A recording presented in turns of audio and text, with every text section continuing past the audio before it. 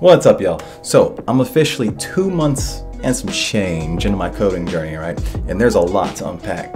I've hit some high highs and some hard walls, all right? But let's get into it. So the most important thing I've completed so far is the foundations course for the Odin's project, or the Odin project, bar none. Bar none. But we'll come back to that in a bit.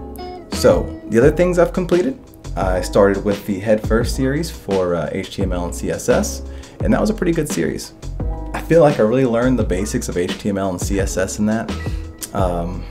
They had some pretty cool projects. It was a great starting point. And you see, when I started coding all this, I started coding it on Notepad, which was absolutely brutal. So we can take a look real fast at some of those projects that I did from the Headfirst series. So let's jump on over. All right, so here we have the MyPod. This is a project, just simple HTML styling, you know, the header, H1s, H2s, H3s, paragraph placement, adding pictures in, very simple page, simple background, simple image, nothing too complicated at all. Pretty cool project, a lot of fun. Like I said, this just gets used to the basics. They then had you do this My Trip Around their USA, Segway in USA. Another cool little project they had you do. You know, you added some borders, the outlines at least, or the underline, more headers, some more images, some list. I even forgot what you call that. Making a block text. Bullet list, an unordered list, an ordered list, an unordered list, some good stuff. Then I have you make the Starbucks coffee menu. Again, more HTML, more CSS styling, adding the images, making the logos up here for the Starbuzz, floating that over to the right, aligning the elements, making sure everything grows and shrinks accordingly. Forgot what that's called. But making sure the page functions as it should, right? And then the last thing they have you do is the Headfirst Lounge. Again, you float something to the right, you make its own little special drink menu over here in this little bar. Adding more images, going through. It's just very simple stuff. Just simple HTML, simple static web pages, list, unordered list. Very basic, very simple, very easy, and highly recommend for jumping into it right off the bat. All right. Next, we had Headfirst Javascript. All right, now, a little disclaimer about Headfirst JavaScript. When I started doing this book, I got about 9 chapters in before I just hit a wall, bro. I hit a wall. I couldn't move any forward. All progress halted. All right. We started dealing with arrays and iterating through arrays and like pulling things out, pushing things in to find information. And I did not have a firm understanding of like the chapters beforehand leading into this. Like, none of it really settled in. Like, I kind of knew, but I didn't really know, and that chapter exposed me. Like, all throughout the chapter, I kept having to jump to the back of the book and look at the answer to progress because I just didn't know. And no matter how long I stared at the text, the answer wasn't coming. So I had 2 choices at this point to move forward or go back. But before we jump into that, I'll show you some of the projects we did in Headfirst JavaScript too. I think I have 1 or 2. Let's jump on over. So they do a lot of in-console coding, right? Like a lot of things you do, you'll do it in the console.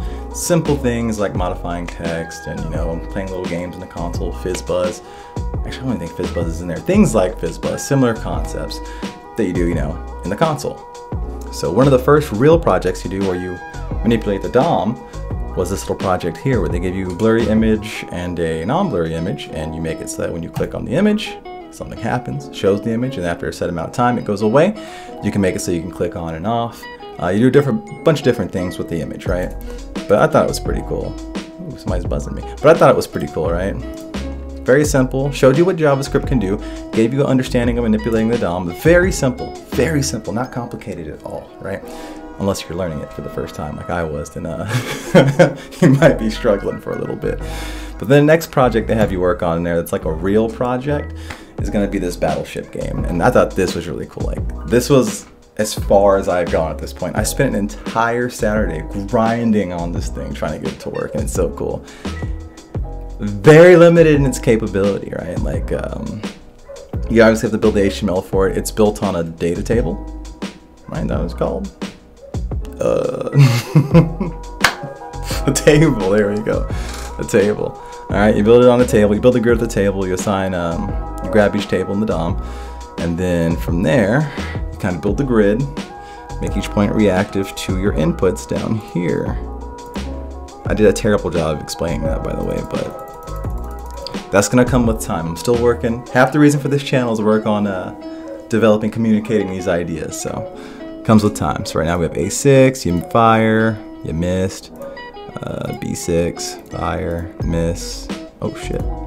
So as you can see, I don't think I'm gonna hit anything. I'm trying to hit something so I can show you guys a hit, but I don't think it's gonna happen. What? I hit D5.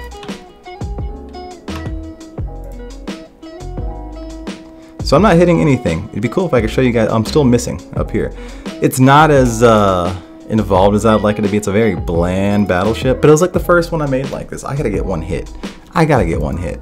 We're gonna get a hit. E4. Hit! There we go. Oh shit, nothing happened when I hit. So this is definitely not the complete one. It's supposed to show a little picture of a boat there when you get a hit. But yeah, so I built this Battleship project. It's pretty cool. And that was pretty much around where I stopped. I went to the next chapter. They had you do more console drills, and that was when I started hitting my head against the wall. No shit, it got real hard around then. So then I was kind of at a standstill for a little bit. Like, what do I do next? I was getting kind of frustrated, like really angry, because I couldn't move on, dude. I was stuck. I was legit stuck, right? So I would do certain things, like I'd join the programmer Reddit, and I'd look around on there for ideas, inspiration, see what other new people were doing.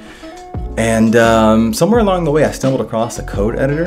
I evolved from using Notepad, and I got VS Code, which I highly recommend VS Code, 100%. Please do not code on Notepad. Get a code editor, get VS Code. Just do it, save yourself some time. All right, so we got the code editor, and then I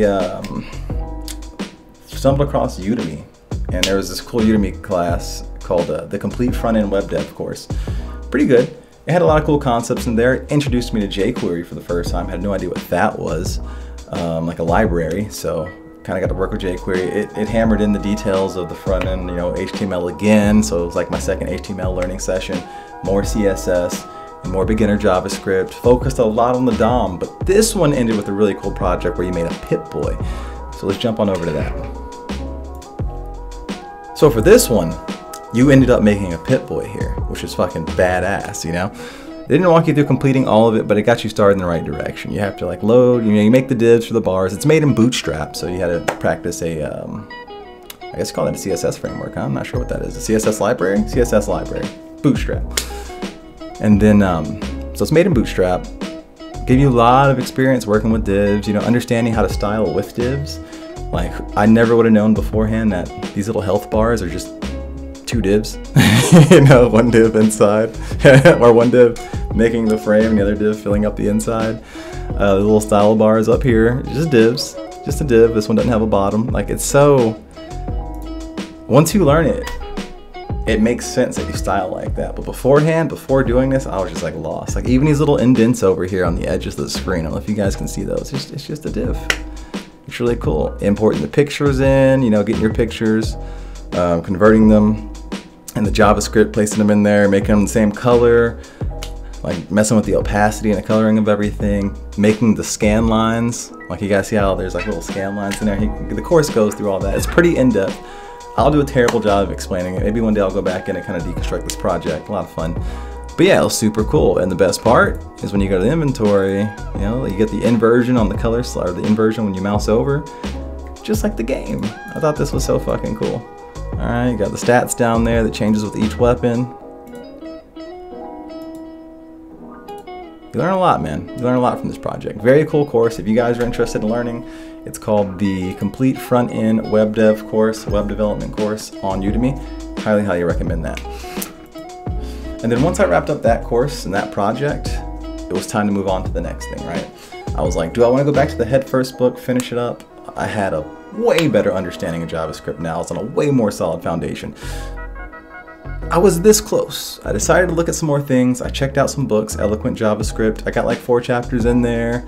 I made it to the chapter with arrays before I got kind of like, it explains things wonderfully, but I needed more sources of information. Once I hit the arrays, I was like, shit, I gotta go look somewhere else.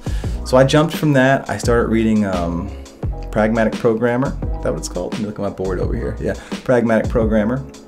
Learn about the drive principle there. Don't repeat yourself. Very good book.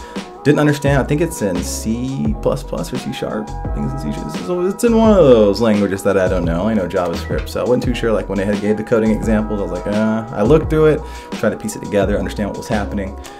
But yeah, and then from there, I finished that book and moved on to. I'm currently reading Think Like a Programmer. So that's a really good book, about like 130 pages in. Made it to the chapters on arrays on this one, and we're getting through it, all right? We're getting better with arrays, for sure, for sure. And then I stumbled across a post on the Programmer Reddit about the Odin project, right? That was insane. At the very beginning of the Odin project, they have you install a virtual machine on your computer and put Linux on it, right? Just so you can get access to Git. If you guys don't know what Git is, it's version control. It's pretty much like an external memory card that you save your projects on, and it saves each individual save. So if you ever need to go back to a certain instance of your project, it's saved there. And you can use GitHub to access that memory card, if that makes sense. And yeah, you go right into using the command line, opening up the terminal. I felt like a fucking hacker in the terminal, honestly, but whatever. So that was really cool. I never done any of that before. Never worked through a terminal, never had a virtual machine, never used Linux. So right off the bat, I had a lot of fun with that. I learned a lot, and it was so easy and so streamlined. I'll actually probably end up making a whole separate video going over that the Odin Project Foundations tutorial, the very first one. Fantastic, highly recommend it. But I liked that virtual machine so much that I even ended up switching my, or not switching, rather dual booting my computer in Linux and Windows. I like having the Linux option because, as you can see, I'm in my game room, right? I'm in my game room. And there's a lot of distractions on Windows. So when I boot in Linux, I'm focused, it's all work. Right now, even, I'm making this video on Linux. So it's pretty cool. Not gonna lie. I'm still learning Linux, I'm still learning how to use the terminal. That's a whole nother double though. But the biggest change in the last 2 months has been my ability to read code. Like when I first started, I couldn't look at code and know what was going on, and I couldn't write code and know what was going on. Like it was very confusing. But the more you did it, the more you write it, the more you see it, the more you immerse yourself in it, the more it makes sense. Like at the beginning, I'd have a small syntax error somewhere and it would mess everything up. And something simple like CSS, I'd forget a colon somewhere, or maybe forget a closing bracket and throw everything off. And I'd look at it and look at it and look at it and not find the answer. And I'd be very irritated. But over time, you get used to looking for that kind of stuff, finding those things, and learning how to use those checkers, like the HTML and CSS checkers out there by the W3 schools, I believe they're called. Those are really useful as well. Like you learn that over time, but you gotta grind. You gotta get stuck to find solutions like that. But it's nice being able to find the small errors, like even the ones that pop up in the console where it's like, you know, something's missing or incomplete. You can click, look at it, and be like, okay, I know exactly what that is and why that's happening, and get it done, which is so nice compared to the beginning. So nice. You're just so much more efficient. Oh, man. But my attitude's changed too. It used to be when I hit a wall, I would get discouraged. I'd be like, fuck, man, can I really do this? Is this really possible right now? And you know, you'd have a problem and you didn't know how to search the problem on Google or to like find the answer. You didn't know how to word the problem, so you really didn't know what the problem was, and there was just this whole mess around it. But if you stuck through, if you had grit and you grinded it out and you found the answer, you were way less likely to make that mistake the next time, and you'd know how to spot it faster the next time, which always happens. It's amazing. It's amazing how it happens, all right? The more problems you run into, the more you end up finding the solutions and the more you learn. So build more shit, find more problems, have more solutions. Simple. There's also a cool little website that I use for practicing and learning in general. It's called, make sure I say this right, Edibit Code Games, right? They have games, little JavaScript games or puzzles you can do. They range from very easy to difficult. What's nice about this site, I tried other sites, like, I'm not going to name their names, I can't remember the names, but I've tried other sites. And and they were just too hard for me as a beginner. Like I had no idea what was going on. I didn't even know what I didn't know. I still don't know what I don't know. So there was a lot that I just didn't know. But Edit gives you like the problem, and then you can click the resources tab, and it gives you the source documentation for ways to solve that problem. Not telling you the answer, just like kind of pointing you in the right direction, which is really good as a beginner because you get exposed to a lot of things you didn't know even existed. So highly recommend Edit Code Games. Highly recommend. And it's great. Makes you feel good. And I'm gonna go ahead and wrap this video up there. It's been a kind of a long one. But yeah, that's my experience so far in my first 2 months and some change. 2 months and some change, like 2 months and a week. Close enough though. But yeah, let me know if you guys are going through a similar journey. Let me know what's up. If you have any questions, do ask below. I'll reach out and answer as soon as possible. And you guys take it easy, all right? Peace.